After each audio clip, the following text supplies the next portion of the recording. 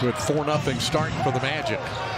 3-point shot, good again. The Lakers' Patrick Beverly with his 4th 3 of the game. 68-59.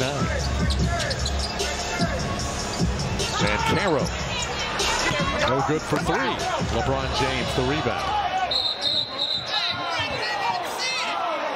Hey, we've got a foul, I think, on Caro.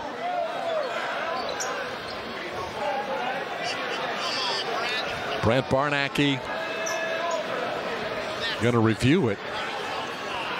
Paolo and Beverly getting caught up together going down the court. Let's take a look at top of your screen. On the left, you can see kind of tied up together there. Plays under review for a potential hostile act. Beverly, one of those players that can get under your skin.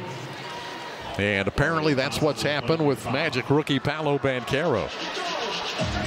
After replay review, the foul is a common foul. LA ball in the backcourt, 24 on the shot clock. Not even a common foul. So it's the 4th foul on Banchero. It is not a flagrant foul.